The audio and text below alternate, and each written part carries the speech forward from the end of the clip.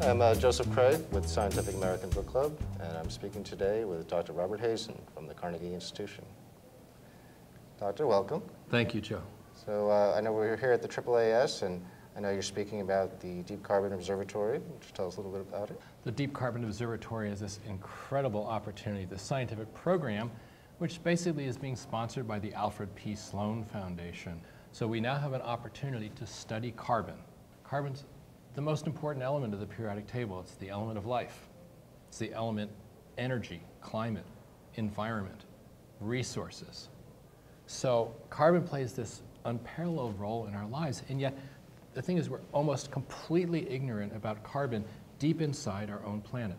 And then there's this incredible question of deep life, the deep biosphere, microbes. Everywhere you drill a hole, every time you go down in a deep mine, you find they're microbes.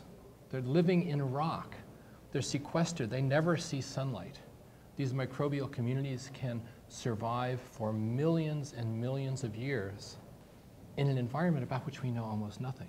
And if you integrate all of those microbes from all of Earth's crust, it looks like the biomass that's hidden from us is at least as large as everything we see at the surface. All the trees, all the elephants, all the ants, all the people. The deep biosphere is at least as large. And with this possibility of a deep biosphere, that obviously must have implications for possible life elsewhere in our solar system. Could you tell us about that?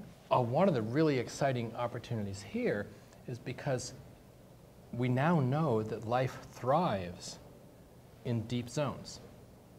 If life only could occur at the surface of an Earth-like planet, then in our solar system, the only place life can exist today is Earth.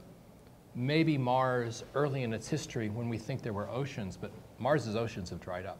But if life can live underground in deep, dark, hot, wet zones, then you have the possibility that there's life on Mars, there's life on the Jupiter planets Europa, Callisto, maybe Ganymede, perhaps on Titan, the great moon of Saturn, maybe even on some asteroids. If we do find evidence of microbial life elsewhere, would we think it would follow the same evolutionary pathways as surface life here, or do we think it could be something completely different? One of the really great questions that we're trying to explore is how deterministic is the life form we see on Earth? That is it inevitable? Does it follow logically from chemistry, just as you always see basalt, you always see granite, you always see certain minerals like quartz and feldspar? That's going to be true on any planet and moon because that's just the way chemistry works. Well, is life the same way? Is life just an extension of the kind of chemistry you find on planets? And how did you become interested in this topic? Did you study earth science and get interested in microbial evolution later? Or? I've had a very long and circuitous career coming to the Deep Carbon Observatory. I began my undergraduate career as a geologist, interested in earth sciences. I went on and specialized in mineralogy and crystallography, and for a time was very narrow. But I started reading a lot. I'm a member of Scientific American Book Club, so I get all different kinds of books from all different science fields, and the more you read, the more you realize their connections, their ties. No one of these sciences is isolated, but they're all part of the same continuum.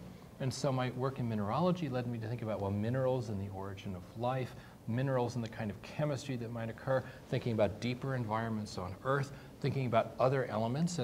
And of course, if you think about any aspect of Earth chemistry, you come to carbon. Carbon is the central element of so many processes that are fundamental to us. So that's where the whole project arose from. Right. And I imagine these are some of the topics you'll be touching on in your forthcoming book? I've got a book coming out called The Story of Earth. It looks at the entire span, the 4.5 billion year span of Earth history, which is a saga. It's the most amazing story of change, constant change. For much of its history, Earth was a black planet with just no oxygen, so that the surface was a crusty black with blue oceans covering that. And then it became gray as granite and continental masses took over. There were times when Earth was almost completely covered in ice, when it was a white planet.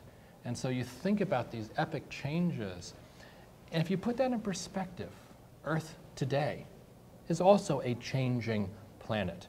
It's always been a changing planet. And for us, as a human race, it's not so much, oh, can we stop change? Or can we control it in some way? But to recognize the kinds of change that Earth has undergone in the past and maybe plan around that, because Earth is going to continue to change in the future, whether we want it to or not. Well, really appreciate you speaking with us today, Dr. Hazen. My pleasure.